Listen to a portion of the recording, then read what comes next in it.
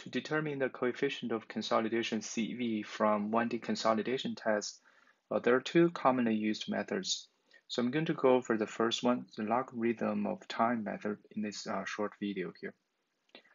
So the logarithm time method starts with the plot of this consolidation test data. So you have deformation as the vertical axis plotted in linear scale, and you have time as a horizontal axis plotted in log scale. So from this curve, the first step is you want to extend the straight line portion of the primary consolidation. So this is the primary consolidation part of the curve. So extend the straight line portion of this curve and also extend the secondary consolidation, the straight line portion of the secondary consolidation. And these two extensions intersect at point A. The corresponding deformation of this intersection point, we call it D100. So that's basically the deformation at 100% primary consolidation. In the next step, so within the top portion of this compression curve, first you pick time T1, and the corresponding point on this curve we call point B.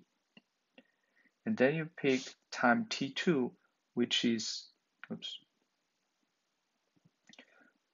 T2, which is 4 times T1, and the corresponding point on the curve is point C.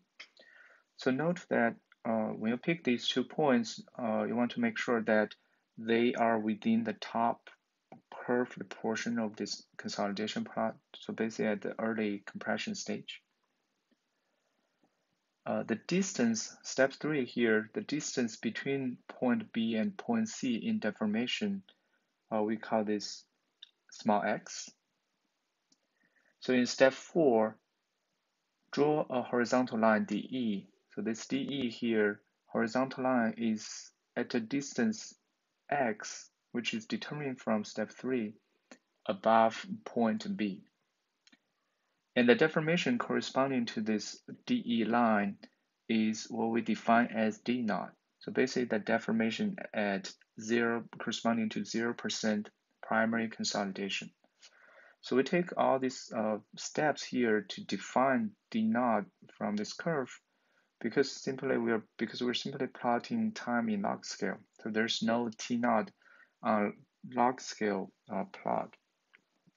So once you identify this D naught, so step 5 is to determine D50. So D50 is simply half of the sum of D naught plus D100. So that's your D50 value. And then once you get this D50, the time corresponding to D50 on this consolidation curve is what we call T50.